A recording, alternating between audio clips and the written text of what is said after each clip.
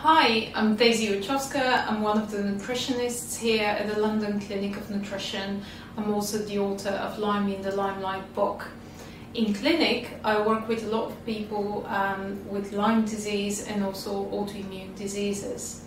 Lyme disease is very hard to detect and persistent bacterial infection, which at chronic stage can have over 40 symptoms, including severe neurological and cognitive issues.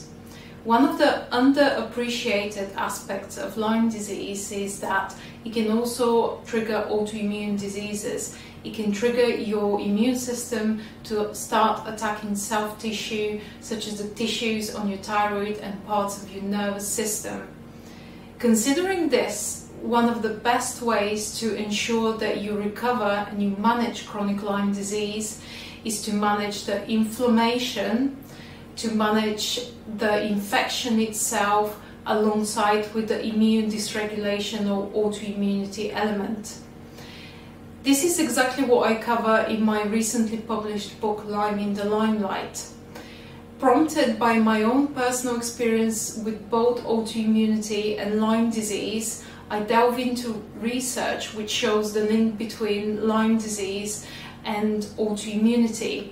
In the book I've also included protocols that you can use to recover from autoimmunity triggered by Lyme disease, which includes guidance on some supplements, lifestyle changes, and of course diet.